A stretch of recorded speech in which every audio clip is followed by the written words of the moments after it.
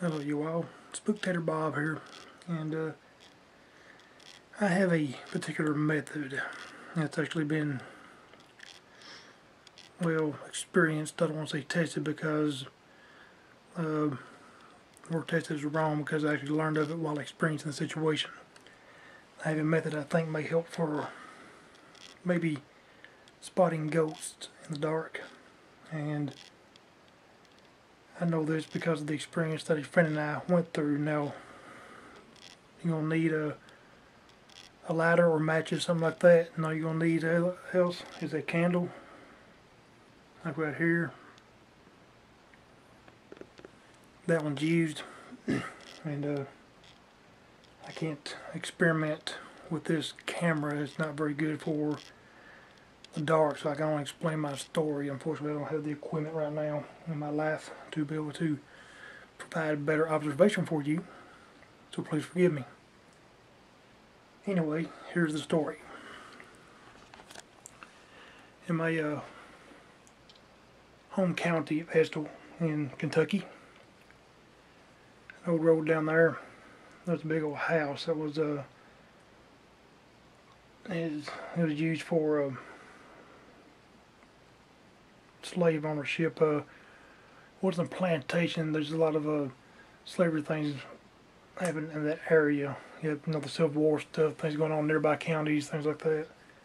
The railroad runs through there. There's a river close by, the Kentucky River, in fact. And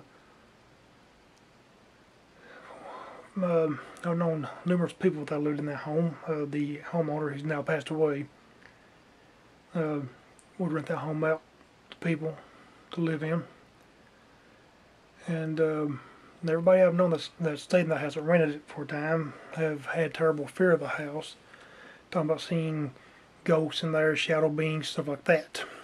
The house is big enough. One guy I know personally, known him for many, many years, got lost in the house.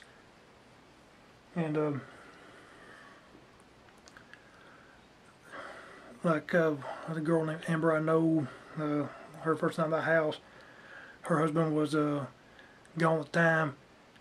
She called our home. I had to go down there and sit with her till her husband got back, which he wasn't appreciative of some guy. Well, I mean, they know me, but us being there alone together, but quite simply, she was scared. She said the shadow beings were peeking in on through the doorway to keep on watching her. She said it was very weird. They didn't live in the house very long. It wasn't very long he figured out why I was there, and I was more appreciative later. Anyway, a Stanford bunch I knew, they lived there. One of them swore, I never seen the little boy. One of them swore the little boy was haunting the place, was after him. And another guy I know named Gary, he's the last one I know to have lived in that house. I stayed with him overnight before. He got a dog for a reason. It's like he wanted a dog, because simply he got a dog to alert him. The one upstairs room was filled with these little old, you ever seen the little balls and those like pools and everything? You jump in the balls and kind of swim around on them, kind of, like the circus stuff, or carnivals, festivals, things like that. The room was filled with those little balls. We had many ball fights in that room. And that was upstairs. You're down there at night and no sleep in the living room on the couch. You hear those balls, little by little, and once in a while you hear them get splashed or something's up there. We didn't go up there at night and check it out, by the way. But hear those balls roll down the hallway there, the long walkway, and roll down the steps. You didn't get up and check anything out. Next morning you get back up and go in there and look around. There was no balls to be found them downstairs.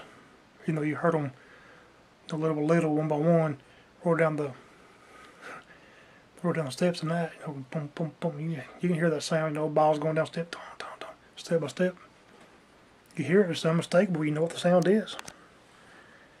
Anyway, Gary left the home.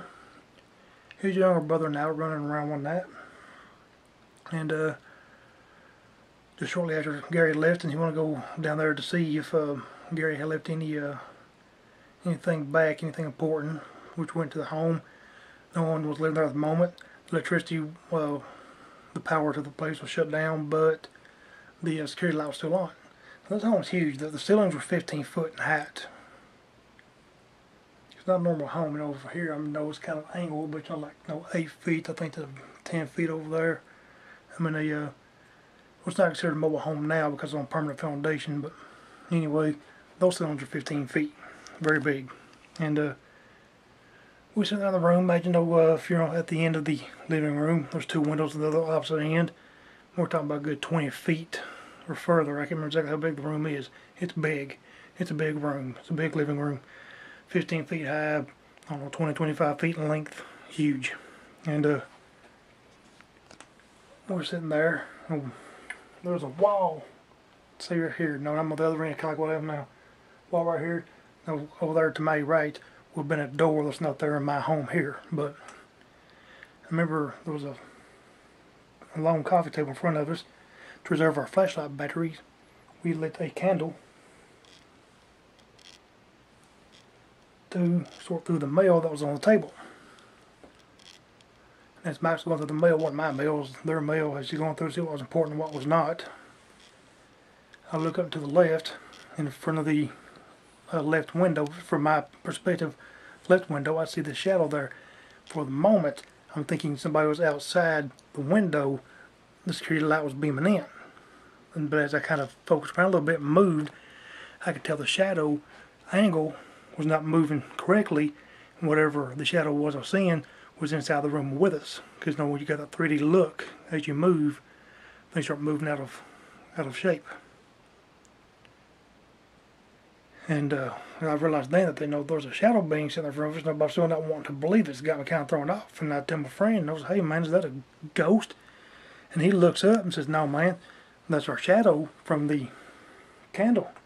I was like, dude, the candle is in front of us, catching our shadows behind us.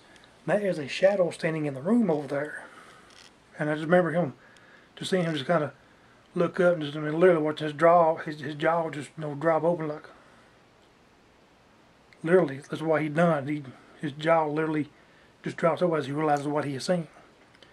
So I take my flashlight and shine on it and it disappears. Turn my flashlight back off, it's still standing there. And I experimented a couple of times, you know, noticed the artificial light made it disappear, but was visible in the candle light. It was still standing in front of that window way.